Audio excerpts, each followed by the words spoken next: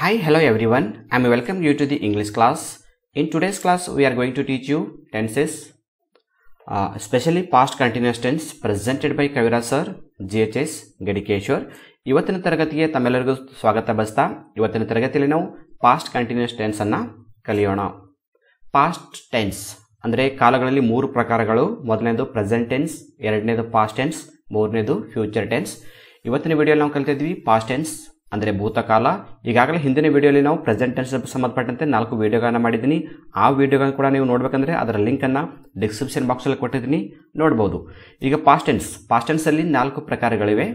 ಮೊದಲನೇ ಪ್ರಕಾರ simple past tense ಅಂದರೆ ಸಾದಾ ಭೂತಕಾಲ, ಎರಡನೇದು ಪಾಸ್ಟ್ ಕಂಟಿನ್ಯೂಸ್ ಟೆನ್ಸ್ ಮುಂದುವರಿದ ಭೂತಕಾಲ, ಮೂರನೇದು ಪಾಸ್ಟ್ ಪರ್ಫೆಕ್ಟ್ ಟೆನ್ಸ್ ಪರಿಪೂರ್ಣ ಭೂತಕಾಲ, ನಾಲ್ಕನೇದು ಪಾಸ್ಟ್ ಪರ್ಫೆಕ್ಟ್ ಕಂಟಿನ್ಯೂಸ್ ಟೆನ್ಸ್ ಪರಿಪೂರ್ಣ ಮುಂದುವರಿದ ಭೂತಕಾಲ ಅಂತೇಳಿ ನಾವು ಪಾಸ್ಟ್ ಟೆನ್ಸಲ್ಲಿ ಈ 4 ಪ್ರಕಾರ ಕಲ್ತೀವಿ. ಈ ಹಿಂದಿನ ವಿಡಿಯೋಲಿ ನಾವು ಸಿಂಪಲ್ ಪಾಸ್ಟ್ ಟೆನ್ಸ್ ಬಗ್ಗೆ ಕಲ್ತಿದ್ದೀವಿ. ಇವತ್ತಿನ ವಿಡಿಯೋಲಿ ನಾವು ಪಾಸ್ಟ್ ಕಂಟಿನ್ಯೂಸ್ ಟೆನ್ಸನ್ನು ಕಲಿಯೋಣ. ಪಾಸ್ಟ್ ಕಂಟಿನ್ಯೂಸ್ ಟೆನ್ಸ್ ಅಂದರೆ ಮುಂದುವರಿದ ಭೂತಕಾಲ. ಫಾರ್ಮುಲಾ ನೋಡಿ. ಮೊದಲೇ subject plus helping verb was R wear and main verb should be in ING form plus object. ಈ ಥರ ನಾವು ಫಾರ್ಮುಲಾನ ಕಾಣ್ತೀವಿ. ಇಲ್ಲಿ ಬರ್ತಕ್ಕಂಥ helping verbs was and where ಅಂದರೆ ಪಾಸ್ಟ್ ಕಂಟಿನ್ಯೂಸ್ ಟೆನ್ಸಲ್ಲಿ ವಾಸ್ ಮತ್ತು ವೇರನ್ನು ಹೆಲ್ಪಿಂಗ್ ವರ್ಬ್ಗಳನ್ನು ಅಂದರೆ ಸಹಾಯಕ ಕ್ರಿಯಾಪದಗಳನ್ನು ನಾವು ಬಳಸ್ತೀವಿ. ಇನ್ನು ಮೇನ್ ವರ್ಬ್ ಯಾವ ಫಾರ್ಮಲ್ಲಿ ಇರುತ್ತೆ? ಮೇನ್ ವರ್ಬ್ ಅಂದರೆ ಮುಖ್ಯ ಕ್ರಿಯಾಪದ, ಅದು ಜೆರುಂಡ್ ಫಾರ್ಮಲ್ಲಿ ಇರುತ್ತೆ. ಜೆರುಂಡ್ ಫಾರ್ಮ್ ಅಂದರೆ ING ಫಾರ್ಮ್ ಅಂದರೆ V4 ಅಂತೀವಿಯಲ್ಲ, ಆ ING ಫಾರ್ಮಲ್ಲಿ ಇರುತ್ತೆ. ಉದಾಹರಣೆ ಹೆಲ್ಪ್ ಇದ್ದು ಹೆಲ್ಪಿಂಗ್ ಆಗುತ್ತೆ, ಸಿಂಗ್ ಇದ್ದು ಸಿಂಗಿಂಗ್ ಆಗುತ್ತೆ. ಇಲ್ಲಿ ಸ್ಪೆಲ್ಲಿಂಗ್ ಮಿಸ್ಟೇಕ್ಸ್ ಆಗಿದೆ, ಸಿಂಗಿಂಗ್ ಆಗಿದೆ, ಸಿಂಗ್ ಇದು ಸಿಂಗಿಂಗ್, ಈಟ್ ಇದ್ದು ಈಟಿಂಗ್. ನೆಕ್ಸ್ಟ್ ನೋಡೋಣ examples. Preetham was removing weights. Preetham ತ್ಯಾಜ್ಯಗಳನ್ನು ತೆಗೆಯುತ್ತಿದ್ದನು ಅಂದರೆ ಹಿಂದೆ ಆಗ್ತಕ್ಕಂಥ ಕೆಲಸ, ಹಿಂದೆ ನಡೀತಕ್ಕಂಥ ಕೆಲಸವನ್ನು ಹೇಳೋದ್ರಲ್ಲಿ ನಾವು ಪಾಸ್ಟ್ ಕಂಟಿನ್ಯೂ ಟೆನ್ಸನ್ನು ಬಳಸ್ತೀವಿ. ಇನ್ನೊಂದು ಉದಾಹರಣೆ ನೋಡಿ. Boys wear watching the movie. ಹುಡುಗರು ಚಲನಚಿತ್ರ ನೋಡುತ್ತಿದ್ದರು. ನೋಡುತ್ತಿದ್ದಂದರೆ it is a past incident. I was taking notes. ನಾನು ಟಿಪ್ಪಣಿಗಳನ್ನು ತೆಗೆದುಕೊಳ್ಳುತ್ತಿದ್ದೆ. V wear digging the ground. ನಾವು ನೆಲವನ್ನು ಅಗೆಯುತ್ತಿದ್ದೆವು. ಈ ಎಲ್ಲ ಸೆಂಟೆನ್ಸ್ಗಳು ಪಾಸ್ಟ್ ಕಂಟಿನ್ಯೂ ಟೆನ್ಸ್ಗೆ ಒಂದು ಉದಾಹರಣೆಯಾಗಿದೆ. ಈಗ ಪಾಸ್ಟ್ ಕಂಟಿನ್ಯೂ ಟೆನ್ಸಲ್ಲಿ ನಾವು ಒಂದು ಚಾರ್ಟನ್ನು ನೋಡ್ತೀವಿ. ಇಲ್ಲೆಲ್ಲ ಬರ್ತಕ್ಕಂಥ ಫಸ್ಟ್ ಪರ್ಸನ್, ಸೆಕೆಂಡ್ ಪರ್ಸನ್ ಮತ್ತು ಥರ್ಡ್ ಪರ್ಸನ್. ಇದು singular column, this is plural. I was writing A letter. V wear writing A letter. You wear writing A letter. You wear writing A letter. He was writing a letter. C was writing a letter. It was writing a letter. They were writing a letter. ಈ ಒಂದು table ಮೂಲಕ ನಮ್ಗೆ ಏನು ಗೊತ್ತಾಗ್ತದೆ ಅಂದರೆ was ಮತ್ತು wear helping ವರ್ಬ್ಗಳನ್ನು ಎಲ್ಲಿ ಬಳಸಬೇಕು ಮತ್ತು ಮುಖ್ಯ ಕ್ರಿಯಾಪದವನ್ನು ಯಾವ ರೂಪದಲ್ಲಿ ಬರೀಬೇಕು ಅನ್ನೋದೇ ಗೊತ್ತಾಗುತ್ತೆ. ನೋಡಿ, ವಾಸ್ ಎಲ್ಲೆಲ್ಲಿ ಬಳಸಿದ್ದೀವಿ? ಐ ಮುಂದೆ ವಾಸ್ ಬಳಸಿದ್ದೀವಿ. ಆನಂತರ ಹಿ, ಸಿ ಮತ್ತು ಇಟ್ಗಳ ಮುಂದೆ ವಾಸನ್ನು ಬಳಸಿದ್ದೀವಿ. ಅಂದರೆ ವಾಸನ್ನು ಫಸ್ಟ್ ಪರ್ಸನ್ ಸಿಂಗ್ಯುಲರ್ ಹಾಗೂ ಥರ್ಡ್ ಪರ್ಸನ್ ಸಿಂಗ್ಯುಲರ್ಗಳಲ್ಲಿ ಮಾತ್ರ ಬಳಸ್ತೀವಿ. ಉಳಿದಲ್ಲೆಲ್ಲ ವೇರ್ಗಳನ್ನು ಬಳಸ್ತೀವಿ. ಅಂದರೆ ವೇರನ್ನು ವಿ ಮುಂದೆ, ಯು ಮುಂದ್ಗಡೆ, ಇನ್ನೊಂದು ಯುಗಳ ಮುಂದೆ ಹಾಗೂ ದೇಗಳ ಮುಂದೆ ವೇರ್ಗಳನ್ನು ಬಳಸ್ತೀವಿ. ಇನ್ನು ಪಾಸ್ಟ್ ಕಂಟಿನ್ಯೂ ಟೆನ್ಸಲ್ಲಿ ನಾವು ಮುಖ್ಯ ಕ್ರಿಯಾಪದ ಅಂದರೆ ಮೇನ್ ವರ್ಬ್ ರೈಟಿಂಗನ್ನು ING ಫಾರ್ಮಲ್ಲಿ ಬರೀತೇವೆ. ರೈಟ್ ಅನ್ನೋದು ಪ್ರೆಸೆಂಟ್ ಫಾರ್ಮ್, ರೈಟಿಂಗ್ ಅನ್ನೋದು V4 ಫಾರ್ಮ್ ಅಂದರೆ ಜೆರುಂಡ್ ಫಾರ್ಮಲ್ಲಿ ನಾವು ING ಫಾರ್ಮನ್ನು ಬಳಸ್ತೀವಿ ಅಂತ ಈ ಒಂದು ಟೇಬಲ್ ಮೂಲಕ ಗೊತ್ತಾಗುತ್ತೆ. Uses of past continue tense. Past continue tension ಯಾವ್ಯಾವ ಸಂದರ್ಭದಲ್ಲಿ ನಾವು ಬಳಸ್ತೀವಿ ಅನ್ನೋದು ನೋಡೋಣ. ಈಗ this tense is use to indicate on action going on at some time in the past. ಅಂದರೆ ಹಿಂದೆ ಗತಿಶೀಲವಾದ ಕಾಲದಲ್ಲಿ ಅಂದರೆ ಹಿಂದಿನ ಕಾಲದಲ್ಲಿ ನಾವು ಮಾಡಿದಂಥ ಕೆಲವು ಕೆಲಸಗಳನ್ನು ಹೇಳಬೇಕಾದರೆ, ಭೂತಕಾಲದ ಒಂದು ಕ್ರಿಯೆಗಳನ್ನು ಹೇಳಬೇಕಂದ್ರೆ ನಾವು ಪಾಸ್ಟ್ ಕಂಟಿನ್ಯೂ ಟೆನ್ಸನ್ನು ಹೇಳ್ತೀವಿ. ಅಂದರೆ ಹಿಂದೆ ನಡೀತಿರ್ತಕ್ಕಂಥ ಕೆಲಸದ ಬಗ್ಗೆ ಸೂಚಿಸುತ್ತೆ. ಎಕ್ಸಾಂಪಲ್ ನೋಡಿ. Our father was working in bank. ನಮ್ಮ ತಂದೆ ಬ್ಯಾಂಕಿನಲ್ಲಿ ಕೆಲಸ ಮಾಡುತ್ತಿದ್ದರು. ಅಂದರೆ ಹಿಂದೆ ಮಾಡ್ತಾ ಇದ್ದರು ಬ್ಯಾಂಕಿನಲ್ಲಿ ಕೆಲಸ. ಇದು ಪಾಸ್ಟ್ ಟೆನ್ಸ್ಗೆ ಒಂದು ಉದಾಹರಣೆ. ಪಾಸ್ಟಲ್ಲಿ ಪಾಸ್ಟ್ ಕಂಟಿನ್ಯೂ ಟೆನ್ಸ್ಗೆ ಒಂದು ಉದಾಹರಣೆ. ಹೆಲ್ಪಿಂಗ್ ವರ್ಬ್ ವಾಸ್ ಬಂದಿದೆ, ಯಾಕಂದರೆ ಫಾದರ್ ಅನ್ನೋದು ಥರ್ಡ್ ಪರ್ಸನ್ ಸಿಂಗ್ಯುಲರ್. ಆಮೇಲೆ ಮುಖ್ಯ ಕ್ರಿಯಾಪದಕ್ಕೆ ING ಪ್ರತ್ಯಯನ ಬಳಸಿದ್ವಿ. ಇನ್ನೊಂದು ಉದಾಹರಣೆ ನೋಡಿ. Girls wear playing whole day. ಹುಡುಗಿಯರು ಇಡೀ ದಿನ ಆಡುತ್ತಿದ್ದರು. Next example. ಪಾರು was making copies of songs. ಪಾರು ಹಾಡುಗಳ ಪ್ರತಿಗಳನ್ನು ಮಾಡುತ್ತಿದ್ದರು. ಇಲ್ಲಿ ವಾಸ್ ಬಂತು, ಇಲ್ಲೆಲ್ಲ ಮೇಲ್ಗಡೆ ಸೆಂಟೆನ್ಸಲ್ಲಿ ನೋಡ್ತೀವಿ ವೇರ್ ಬಂದಿದೆ, ಇಲ್ಲಿ ವಾಸ್ ಬಂದಿದೆ. ಯಾಕೆ ಇಲ್ಲಿ ವೇರ್ ಬಂದಿದೆ ಅಂದರೆ ಗರ್ಲ್ಸ್ ಪ್ಲೂರಲ್ ಫಾರ್ಮಲ್ಲಿದೆ, ಸೊ ವೇರ್ ಬಂದಿದೆ. ಪಾರು ಇಸ್ ಅ ಸಿಂಗ್ಯುಲರ್, ಅದಕ್ಕಾಗಿ ವಾಸನ್ನು ಬಳಸಿದ್ದೀವಿ. ಇನ್ನೊಂದು ಉದಾಹರಣೆ ನೋಡಿ. ಯಾವಾಗ ನಾವು ಪಾಸ್ಟ್ ಕಂಟಿನ್ಯೂ ಟೆನ್ಸನ್ನು ಬಳಸ್ತೀವಿ? This tense is used for persistent habits in the past. ಅಂದರೆ ಹಿಂದೆ ನಮ್ಗೆ ಇರ್ತಕ್ಕಂಥ ಹವ್ಯಾಸಗಳು, ನಾವು ಏನೇನು ಮಾಡ್ತಿದ್ವಿ, ನಮಗೆ ಯಾವ ಒಂದು ರೆಗ್ಯುಲರ್ ಹವ್ಯಾಸಗಳು ಹ್ಯಾಬಿಟ್ಸ್ ಇದ್ದು ಅದನ್ನು ನಾವು ಹೇಳಬೇಕು ಅಥವಾ ಬರೀಬೇಕು ವಾಕ್ಯದಲ್ಲಿ ಅಂದ್ರೆ ಕೂಡ ನಾವು ಪಾಸ್ಟ್ ಕಂಟಿನ್ಯೂ ಟೆನ್ಸಲ್ಲೇ ಸಹಜವಾಗಿ ಸೂಚಿಸ್ತಾ ಇರ್ತೀವಿ. ಇಲ್ಲಿ ಎಕ್ಸಾಂಪಲ್ ನೋಡಿ, they were participating in social work. ಅವರು ಸಾಮಾಜಿಕ ಕಾರ್ಯಗಳಲ್ಲಿ ಭಾಗವಹಿಸ್ತಿದ್ರು ಅಂದರೆ ಏನು? ಆವಾಗ ಭಾಗವಹಿಸ್ತಾ ಇದ್ರು ಅಂತ ತೋರಿಸುತ್ತೆ. ಇದು ಪಾಸ್ಟ್ ಹ್ಯಾಬಿಟ್ಸ್. ನೆಕ್ಸ್ಟ್ ಎಕ್ಸಾಂಪಲ್ ನೋಡಿ, you way teaching poor students. ನೀವು ಬಡ ವಿದ್ಯಾರ್ಥಿಗಳಿಗೆ ಕಲಿಸುತ್ತಿದ್ದೀರಿ. ಆ ಕಲಿಸೋದೊಂದು ಹವ್ಯಾಸ ಇತ್ತು. ಯಾವಾಗಿತ್ತು? ಮೊದಲು ಪಾಸ್ಟಲ್ಲಿ ಇತ್ತು, ಈಗ ಅದು ಇಲ್ಲ ಅಥವಾ ಇರದೇ ಇರಬಹುದು. ನೆಕ್ಸ್ಟ್ ನೋಡಿ, Pranav was attending yoga class. Pranav ಯೋಗ ತರಗತಿಗೆ ಹೋಗುತ್ತಿದ್ದನು, ಅಂದರೆ ಅವಾಗ ಯೋಗ ಕ್ಲಾಸ್ಗೆ ಅಟೆಂಡ್ ಆಗ್ತಾ ಇದ್ದನು ಅನ್ನೋದನ್ನು ಈ ವಾಕ್ಯಗಳು ತೋರಿಸುತ್ತೆ. ಸರಿ, ನೆಕ್ಸ್ಟ್ ನೋಡೋಣ, use of past continue tense in different types of sentences. ಬೇರೆ ಬೇರೆ ವಾಕ್ಯದ ಪ್ರಕಾರಗಳಲ್ಲಿ ನಾವು ಪಾಸ್ಟ್ ಕಂಟಿನ್ಯೂವನ್ನು ಯಾವ ಥರ ಬಳಸ್ತೀವಿ? ಮೊದಲನೇದಾಗಿ ನಾವು ಅಸರ್ಟಿವ್ ಸೆಂಟೆನ್ಸನ್ನು ನೋಡ್ತೀವಿ. ಅಸರ್ಟಿವ್ ಸೆಂಟೆನ್ಸಲ್ಲಿ ಒಂದು ಸೆಂಟೆನ್ಸ್ ನೋಡಿ, example, Nikhil was setting the door. Nikhil ಬಾಗಿಲುಗಳನ್ನು ಮುಚ್ತಾ ಇದ್ದನು. ಇದು ಅಸರ್ಟಿವ್ ಸೆಂಟೆನ್ಸಲ್ಲಿದೆ. ಅಸರ್ಟಿವ್ ಸೆಂಟೆನ್ಸ್ ಅಂದರೆ ಪ್ರತಿಪಾದನಾ ವಾಕ್ಯ ಅಂತ ಕನ್ನಡದಲ್ಲಿ ಕರಿತೇವೆ. ಈಗ ಇದನ್ನೇ ನಾವು ಇಂಟ್ರಾಗೇಟಿವಲ್ಲಿ ಮಾಡೋಣ. ಇಂಟ್ರಾಗೇಟಿವ್ ಅಂದರೆ ಪ್ರಶ್ನಾರ್ಥಕ ವಾಕ್ಯ. Was Nikhil setting the door? Nikhil ಬಾಗಿಲುಗಳನ್ನು ಮುಚ್ತಾ ಇದ್ದನಾ ಅಂತ ಕೇಳುತ್ತೆ. ಸೊ ಇಲ್ಲಿ ಏನಾಗುತ್ತೆ, ಫಸ್ಟ್ ನಿಖಿಲ್ ಬಂದಿದೆ ಮೊದಲನೇ ಸೆಂಟೆನ್ಸಲ್ಲಿ, ಸಬ್ಜೆಕ್ಟು, ಆಮೇಲೆ ಹೆಲ್ಪಿಂಗ್ ವರ್ಬ್ ಬಂದಿದೆ. ಇಂಟ್ರಾಗೇಟಿವ್ ಸೆಂಟೆನ್ಸಲ್ಲಿ ಇವೆರಡು ಉಲ್ಟಾ ಪಲ್ಟಾ ಆಗುತ್ತೆ. ಅಂದರೆ ಮೊದಲು ಹೆಲ್ಪಿಂಗ್ ವರ್ಬ್ ಬರುತ್ತೆ, ಆಮೇಲೆ ಸಬ್ಜೆಕ್ಟ್ ಬರುತ್ತೆ.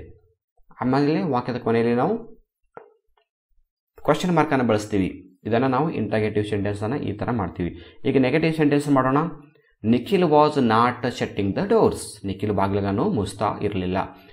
ಇಲ್ಲಿ ನಾಟ್ ಬಂದಿದೆ, ಯಾಕಂದರೆ ಇದು ನೆಗೆಟಿವ್ ಫಾರ್ಮಲ್ಲಿದೆ, ಅದಕ್ಕಾಗಿ ಹೆಲ್ಪಿಂಗ್ ವರ್ಬ್ ನಂತರ ನಾವು ನಾಟನ್ನು ಬಳಸಿದ್ದೀವಿ. ಈಗ ಇನ್ನೊಂದು ಉದಾಹರಣೆಯನ್ನು ನೋಡೋಣ. Assertive ಸೆಂಟೆನ್ಸಲ್ಲಿ they were taking selfie in the garden. ಅವ್ರ ಗಾರ್ಡನ್ದಲ್ಲಿ ಸೆಲ್ಫಿ ಫೋಟೋನ ತೆಗೆದುಕೊಳ್ತಾ ಇದ್ರು. ಇದನ್ನೇ ನಾವೀಗ ಇಂಟ್ರಾಗೇಟಿವಲ್ಲಿ ಮಾಡೋಣ. ಪ್ರಶ್ನಾರ್ಥಕ ವಾಕ್ಯ ಮಾಡಬೇಕಂದ್ರೆ ನಾವು ಏನು ಮಾಡಬೇಕು? ಸಬ್ಜೆಕ್ಟನ್ನು ನಂತರ ತಗೋಬೇಕು. ಬಿಫೋರ್ ನಾವು ಮೊದಲೇ ಯಾವ ತಗೋಬೇಕು? ಹೆಲ್ಪಿಂಗ್ ವರ್ಬನ್ನು ತಗೋಬೇಕು. ಇರ್ತಕ್ಕಂಥ ವೇರನ್ನು ಮೊದಲೇ ತೊಗೊಂಡಿದ್ದೀವಿ. Where they taking selfie in the garden. ಅವರು ಗಾರ್ಡನಲ್ಲಿ ಸೆಲ್ಫಿಯನ್ನು ತೆಗೆದುಕೊಳ್ತಾ ಇದ್ರಾ ಅಂತ ಪ್ರಶ್ನೆ ಕೇಳುತ್ತೆ. ಇದೇ ಸೆಂಟೆನ್ಸನ್ನು ನೆಗೆಟಿವಲ್ಲಿ ಕನ್ವರ್ಟ್ ಮಾಡಿದ್ರೆ ಹೇಗಾಗುತ್ತೆ ನೋಡಿ. They were not taking selfie in the garden. ಅವರು ಗಾರ್ಡನ್ದಲ್ಲಿ ಸೆಲ್ಫಿ ತೆಗೆದುಕೊಳ್ತಾ ಇರಲಿಲ್ಲ. ಈ ಥರ ನಾವು ನೆಗೆಟಿವ್, ಅಸರ್ಟಿವ್ ಮತ್ತು ಇಂಟ್ರಾಗೇಟಿವಲ್ಲಿ ವಾಕ್ಯಗಳನ್ನ ಕನ್ವರ್ಟ್ ಮಾಡ್ತೀವಿ. We use helping verbs. ಈ ವಾಸ್ ಅನ್ನು ಹೆಲ್ಪಿಂಗ್ ವರ್ಬನ್ನು ಎಲ್ಲೆಲ್ಲಿ ಬಳಸ್ತೀವಿ ಅಂದರೆ ಐ, ಹಿ, ಶಿ ಮತ್ತು ಇಟ್ಗಳ ಮುಂದೆ ಮಾತ್ರ ಬಳಸ್ತೀವಿ. ಆನಂತರ ವೇರನ್ನು ಎಲ್ಲಿ ಬಳಸ್ತೀವಿ ಅಂದರೆ ವಿ, ಯು ಮತ್ತು ದೇ. ಇವುಗಳನ್ನು ಯಾಕೆ 2 ಸಲ ಬಳಸಿದ್ದೀನಿ ಆಗಲೇ ಹಿಂದಿನ ವಿಡಿಯೋಲಿ ಹೇಳಿದ್ದೀನಿ. ಮೊದಲನೇ ಯುವನ್ನು ಸಿಂಗ್ಯುಲರ್ ಆಗಿ ಬಳಸ್ತೀವಿ, ಎರಡನೇ ಯುವನ್ನು ಪ್ಲೂರಲ್ ಆಗಿ ಬಳಸ್ತೀವಿ. ಮೊದಲನೇ ಯು ಸಿಂಗ್ಯುಲರ್ ಅಂದರೆ ನೀನು, ಯು ಅಂದರೆ ನೀವು. ಸರಿ, ನೆಕ್ಸ್ಟ್ ಎಕ್ಸಾಂಪಲ್ ನೋಡೋಣ. ಚೇಂಜ್ ಟೆನ್ಸಸ್ ಅಂದರೆ ಒಂದೇ ಸೆಂಟೆನ್ಸನ್ನು ಬೇರೆ ಬೇರೆ ವಾಕ್ಯಗಳಲ್ಲಿ ನಾವು ಯಾವ ಥರ ಕನ್ವರ್ಟ್ ಮಾಡಬೇಕು ಅನ್ನೋದು ಈ ಒಂದು ಸ್ಲೈಡಲ್ಲಿ ತಿಳ್ಕೊತೀವಿ. ಫಸ್ಟ್ ನೋಡಿ, ಸಿಂಪಲ್ ಪ್ರೆಸೆಂಟ್ ಟೆನ್ಸ್ ಇದೆ. ಸಿಂಪಲ್ ಪ್ರೆಸೆಂಟ್ ಟೆನ್ಸಲ್ಲಿ ಒಂದು ಸೆಂಟೆನ್ಸ್ ಇದೆ, ಕಾವ್ಯ ಬೈಸ್ ನ್ಯೂ ಸ್ಕೂಟಿ. ಇಲ್ಲಿ ಯಾವುದೇ ಹೆಲ್ಪಿಂಗ್ ವರ್ಬ್ ಬಸಿಲ್ಲ, ಯಾಕಂದರೆ ಸಿಂಪಲ್ ಪ್ರೆಸೆಂಟ್ ಇದೆ, ಅಸರ್ಟಿವ್ ಸೆಂಟೆನ್ಸ್ ಇದೆ. ಅದಕ್ಕಾಗಿ ಕಾವ್ಯ ಹೊಸ ಸ್ಕೂಟಿಯನ್ನು ಖರೀದಿ ಮಾಡುತ್ತಾಳೆ. ಇದು ಸಿಂಪಲ್ ಪ್ರೆಸೆಂಟ್ ಇದೆ.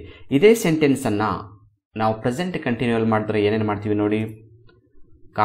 ಕಾವ್ಯ ಈಸ್ ಬೈಯಿಂಗ್ ನ್ಯೂ ಸ್ಕೂಟಿ. ಇಲ್ಲಿ ಏನಾಯ್ತು ಅಂದರೆ ಹೆಲ್ಪಿಂಗ್ ವರ್ಬ್ ಬಂತು. Present continue ಬಳಸ್ತಕ್ಕಂಥ ಆಮಿಜಾರಲ್ಲಿ is helping verb ಬಂತು ಮತ್ತು ಮುಖ್ಯ ಕ್ರಿಯಾಪದವನ್ನು ING ಪ್ರತ್ಯಯದೊಂದಿಗೆ ಬರೆದಿದ್ದೀವಿ. ಬೈ ಇದ್ದುದು ಏನಾಗಿದೆ? ಬೈಯಿಂಗ್ ಆಗಿದೆ. ಅಂದರೆ ಕಾವ್ಯ ಸ್ಕೂಟಿಯನ್ನು ಖರೀದಿ ಮಾಡ್ತಾ ಇದ್ದಳು ಅಂತ ಸೂಚಿಸುತ್ತೆ. ಇದೇ ಸೆಂಟೆನ್ಸನ್ನು ನಾವೀಗ ಪ್ರೆಸೆಂಟ್ ಪರ್ಫೆಕ್ಟಲ್ಲಿ ಮಾಡೋಣ. ಕಾವ್ಯ ಹ್ಯಾಸ್ ಬಾಟ್ ನ್ಯೂ ಸ್ಕೂಟಿ.